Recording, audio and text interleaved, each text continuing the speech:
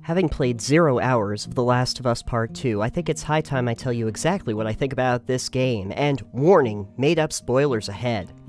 The Last of Us Part 2 is the continuation of The Last of Us Part 1, and by extension, a grim look forward in the Resident Evil series.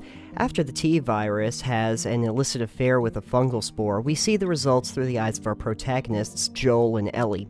However, in this one, Joel is not the main character, no longer having the stamina he used to, which is common among heroes with gray beards. Have you ever noticed how many characters start to become old and reluctant to fight once the art department makes their beards gray?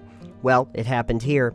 Instead, we jump into the angsty teenage shoes of Ellie, the most important person in this world because she plays a guitar. This is of course a reference to BioShock Infinite, where Joel could play a guitar and Ellie went by Elizabeth. But that was an alternate reality, as defined by the Troy Baker Unified Game World theory, which you already knew about, so I won't bother explaining it further here. I've spent the last 5 minutes painstakingly looking over reviews of the game, and even watched this trailer once, so I can tell you that it is both a masterpiece and an utter disgrace that is simultaneously Game of the Year and proof of the decline of the video game industry. So basically, this is the video game equivalent of Mother, and it's got a little something for everybody. Some have been very critical of the messaging in the game, which of course revolves around Ellie learning murder is wrong, a lesson that she absolutely did not learn from Joel in the first game. Also, eagle-eyed fans will notice that her new arm tattoo is a reference to Jason Brody from Far Cry 3, who was also a wide-eyed innocent that started wholesale slaughtering people because of reasons.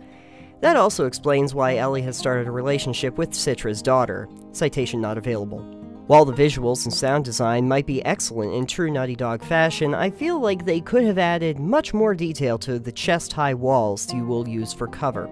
This is frankly a constant oversight in third-person action games, considering how often they are used.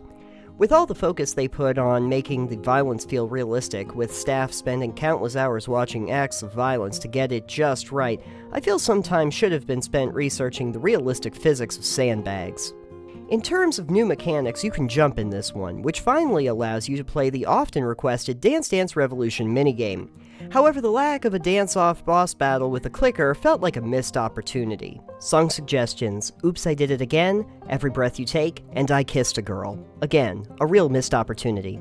The Last of Us could have benefited from more giraffes, and I feel like their story was completely overlooked. You might notice just how little time has been spent talking about them in reviews. We can only hope if there is a Part 3, it will focus on leading the giraffes out of this horrible place and back to Pride Rock. In the end, The Last of Us Part 2 is a game everyone can enjoy watching videos about, but likely won't play because a game focused on a collapsed near-future America dealing with an airborne plague that makes people act crazy is not exactly the kind of escapism you turn to video games for during these uncertain times.